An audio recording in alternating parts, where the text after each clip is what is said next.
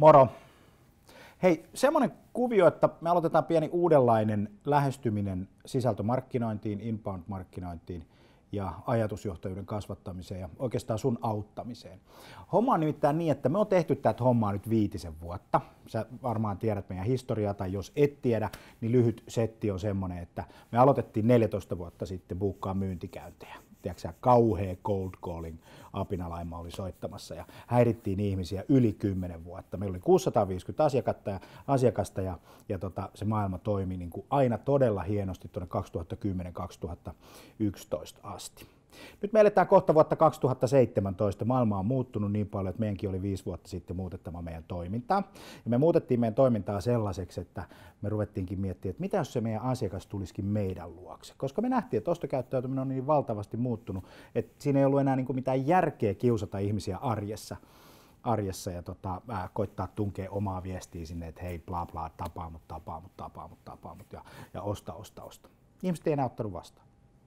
Tämä oli siis tuommoinen 5 vuotta sitten. Lähdettiin inbound-reissulle, todettiin, että jos me ei voida mennä asiakkaan luokse, niin ehkä se asiakas tulee sitten meidän luokse.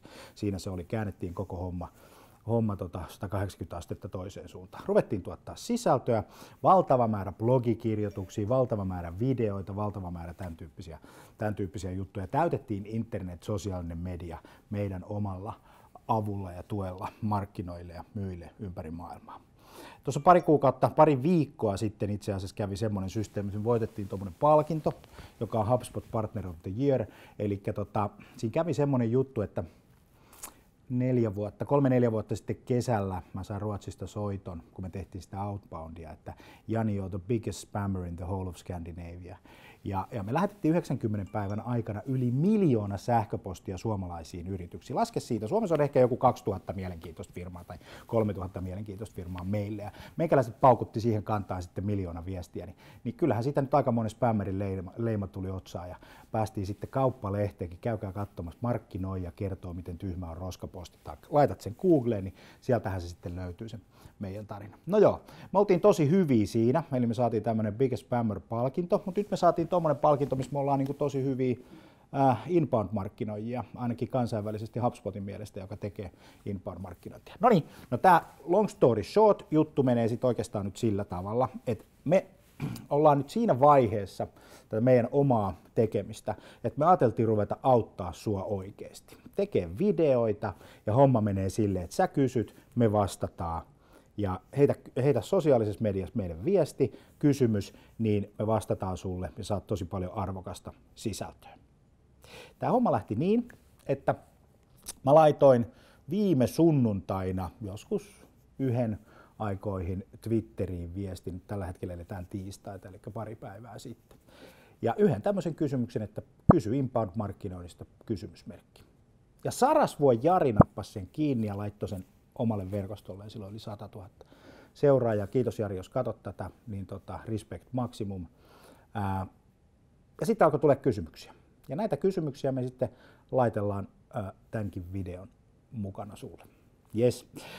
Ensimmäinen kysymys tuli Juholta, sä näet sen tuossa ruudussa, ja kysymys kuuluu, että mikä on seuraava trendi sisältömarkkinoinnissa ja inboundin jälkeen? Mitä kaikkea tulee tapahtua? Tämä on silleen hauska juttu, että video kuvataan marraskuun, joulukuun vaihteessa 2016 ja vuosi 2017 on tulossa. Ja tässä on muutamia sellaisia asioita, mitä me uskotaan ja nähdään, että tulee tapahtumaan. Ensimmäinen asia on se, että teksti alkaa korvautumaan videolla. Eli sä tuut näkemään enemmän ja enemmän videoita, sä tuut katsomaan enemmän ja enemmän Facebook Livea, sä tuut enemmän näkemään Twitterissä suoria videoita, kaikki tämän tyyppiset videopalvelut ja live-video, semmoinen arkinen tekeminen, normaali videot, niin ne kasvaa tosi paljon. Nyt on olemassa semmoinen käsitys vallalla, että 2017 niin se alkaa pikkuhiljaa korvautumaan se tekstituotanto videoilla ja jossakin vaiheessa sitten niin ohjesääntö olisi semmoinen, että kaikesta sisällöstä, mitä sä tuotat sun asiakkaille, niin 50% voisi olla videota. Mä tiedän, että sinne on aika pitkä matka monellakin, mutta sä oot fiksu ihminen. Keksi, miten sä pääset sinne. Ota kuva, kamera ja alat tekemään, niin ei siinä sen ihmeempiä. Näihin trendeihin, nämä on sellaisia mielenkiintoisia systeemeitä, että nyt kun Facebook Live alkoi, niin se on todella tehokas. Me tehtiin testi, Rubanovitsin Mikan kanssa tehtiin se uuden kirjan kanssa, niin webinaaria. Avattiin sitten vaan kamera ja todettiin, että hei, mitä jos kokeiltaisiin Facebook-laivia, niin meillä oli webinaarissa joku 50 ihmistä, jotka oli ilmoittautunut siihen ja tuli paikalle ja bla bla bla.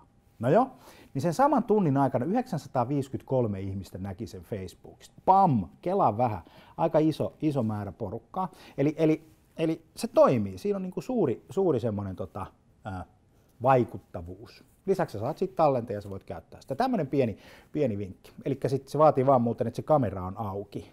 Se ei vaadi sitä, että sä suunnittelet niin kuin hirveän paljon ja keksit kaikkea, mitä sä niin kuin puuhaat. Sen kameran pitää olla auki ja sen pitää kuvata, niin sitä kautta sä saat sitä videota, et oikeastaan muuten. No siinä on pieni näsäviisaus, mutta mä koitan välilläkin olla näsäviisaus. Mutta hei, sitten yksi semmoinen, joka liittyy tuohon sosiaaliseen mediaan, 2017 iso trendi. Ja se iso trendi ei ole nyt siinä, että käytetäänkö sitä vai eikö käytetä, mutta se voima on tosi suuri.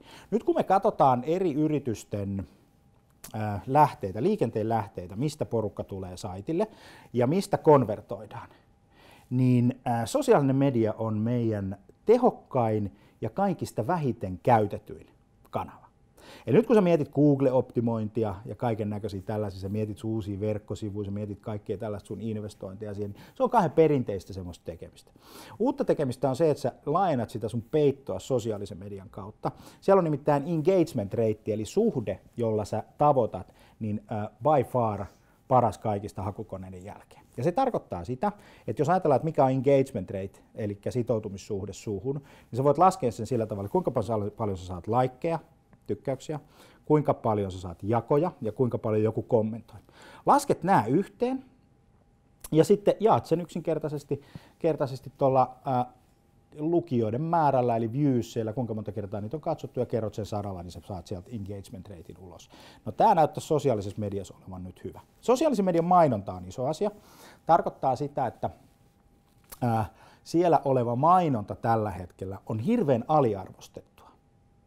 Siis aliarvostetulla mä tarkoitan sitä, että siellä on tosi vähän. Ja kun se perustuu se homma siihen huutokauppaperiaatteeseen, eli mitä enemmän siellä on, se kalliimmaksi se tulee, niin voi olla, että sä saat 4-5 kertaa halvemmalla parempia tehokontakteja sosiaalisesta mediasta, kun sä saitit sitten käyttämällä esimerkiksi Googlea tai jotain muuta perinteisempää kanavaa. Sitä kannattaa vähän niin kuin pohtia tuossa sisällöntuotantokuviosta. Eli sosiaalinen media on iso, videot kasvaa, tämän tyyppiset asiat. Sitten mä oikeastaan nostan tähän tuohon Googlen osalta semmoinen, että meidän haut laajentuu. Siis joka paikassa on haku, niin kuin search is everywhere. Se on semmoinen trendi.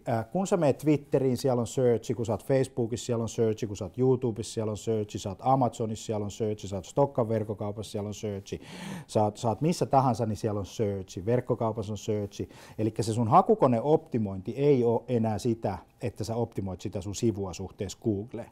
Sun pitää optimoida myös sosiaalista mediaa, koska sä rupeat näkemään sosiaalisen median hittejä siellä sun hakutuloksissa, tai kun sä haet jotakin, niin sinne pompahtaa Twitter, tai sinne saattaa pompahtaa Instagram, tai sinne saattaa pompahtaa YouTube, tämän tyyppisiä asioita. Et se pitää ottaa niinku huomioon, että se ei ole ollenkaan selvää, että kun sä teet hakukoneoptimointia, niin se on se sun saitti, mitä sun pitää optimoida. Sun pitää optimoida kaikkea mahdollista. Eli haut laajentuu ja sun pitää laajentaa myös sitä sun perspektiiviä ja käydä läpi sitten, että mitä se tarkoittaa sulle ja sille sun kohderyhmälle, missä se sun kohderyhmä on.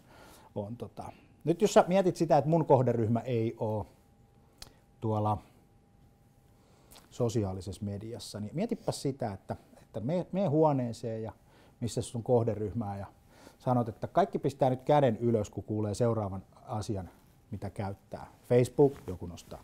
LinkedIn, joku nostaa. Sitten Twitter, joku nostaa. Sitten sanot YouTube, joku nostaa. Ja sitten sanot Instagram, joku nostaa. Sitten voit ottaa näitä pienempiä medioita, Snapchatia tai Pinterestia tai jotain tämän tyyppistä. Sitten katot, kun olet luetellut sen, kuinka monta ihmistä on käsi alhaalla. Sitten sä tiedät, että millainen peitto sulla on sosiaalisessa mediassa. Nimittäin liian monta kertaa katsotaan sitä sosiaalista mediaa ja mielletään se yhtenä pienenä kanavana. No joo, mutta hei, lisää trendejä 2017 vuodelle. AI, Artificial Intelligence, kasvaa tosi paljon ja botit, ne on iso juttu. Semmoinen homma kuin growthbot.org lukee tuossa ruudussa, niin sitä kannattaa tsekata. Ja Google Allo, niin käy lataamassa se omalle kännykällesi ja ala vähän leikkimään ja pohdi, että mitä sillä olisi sun liiketoiminnalle merkitystä. Mä en usko, että botit tulee kasvaa 2017 vielä hirveän suureksi, koska meillä on niin kuin teknologia ja käyttäytymisen välinen käppi on niin kuin hirveän suuri, mutta 2018-2019 se rupeaa olemaan aikaa silloin, kun tekoäly rupeaa kasvaa noin niin kuin arkisessa mielessä. Et nyt kun sä oot just oppinut bloggaa ja sä mietit sitä, that's fine, mutta korvaa 50% siitä videosta. Satsaa tosi paljon sosiaaliseen mediaan ja opettele vähän, että mitä noi tekoälyt vois sun bisnekselle olla. Mutta hei, tää oli tällä kertaa tässä. Mun nimi on Jani Aaltonen, Sales Communications. Kysy meiltä, me vastataan ihan mitä tahansa markkinoinnista. Me ollaan spesialisteja inboundissa, myynnissä, verkossa, sosiaalisessa mediassa, kaikessa digitaalisessa jutussa. Nähdään.